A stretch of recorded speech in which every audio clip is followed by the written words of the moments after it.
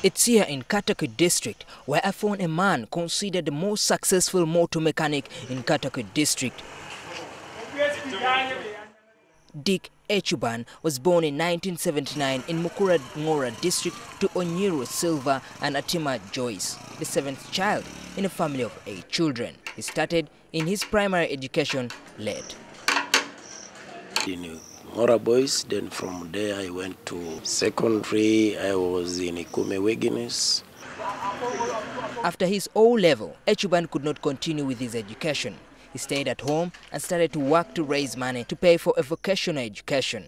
Even sitting O-level was difficult for me. I resorted to beating bricks, then I sold those bricks. After accumulating some money, he then joined the Vocational Institute where he took a course in mechanical engineering. That's when I joined to Benedictine Fathers, Tororo. His first employment was at the police mechanical garage in Naguru, where he also did his industry training.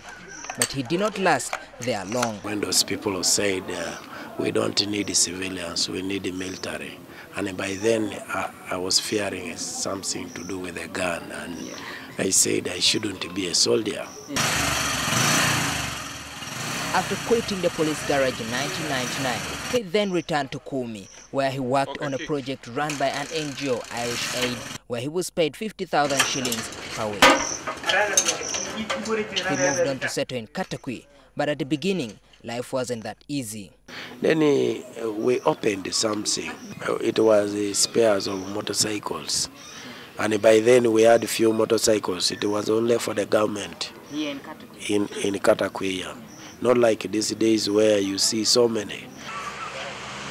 For Ecuban, his resilience was nurtured during his early education, where he was taught to be self-sufficient and own a business. It is this that encouraged him to start a motor repair workshop. That's why when I was trained by this white, he told me, you are going to do a self-reliance job. Don't think of going to look for a job. He started off with his business with a capital of 2 million shillings. However, through the course of his work, he has survived close to 7 accidents. I have had more than 6 accidents. Even I'm still alive. Even as I talk, I have a material in the leg. I have all this hand was broken. That was in April 29. And even here, I have a material in the leg. Actually, I call it a metal. At one point, Ecuban ventured into owning a driving school in Katakwi, but it failed to pick up because many couldn't afford it. You cannot train a person who does not eat anything. So at times, I could get those challenges. To him, patience and endurance are the binding agents to success.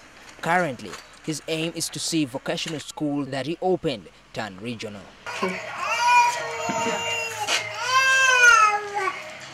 Dick Ecuban is married to Rose Atwalo. Together they have 4 children. In fact, his wife is one of the first students that he taught mechanics. I started by leaving her in the shop. When I get some outside work, I could run. Then I started teaching her slowly, until she has picked well.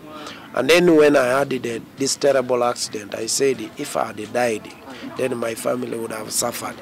To Dick Ecuban, although he may be the most successful mechanic in Katakwi, his vision is to be the best in the region. Maurice Ochol, NTV.